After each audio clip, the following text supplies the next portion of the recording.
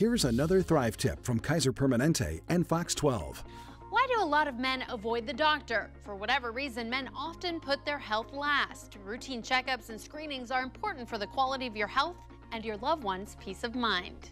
It's true. Some studies have shown that men are more reluctant to see the doctor. They may be a little frightened. Some men may be avoiding facing illness, while others think it's just a waste of time or money since they feel fine. Some of them are just plain stubborn. But a man's health affects everything they do, at home, on the job, or out with the family and friends, or at the gym. So it's important to stay healthy and on top of your game. Preventative medicine is the most important reason to see your doctor. They can help men with a number of things that they can't or won't do on their own. Are you or someone you love guilty of avoiding the doctor? Don't be that guy. Take care of your health so you'll be in top-notch condition for you and your loved ones. This has been another Thrive tip sponsored by Kaiser Permanente and Fox 12. Visit kptv.com/thrive for more information.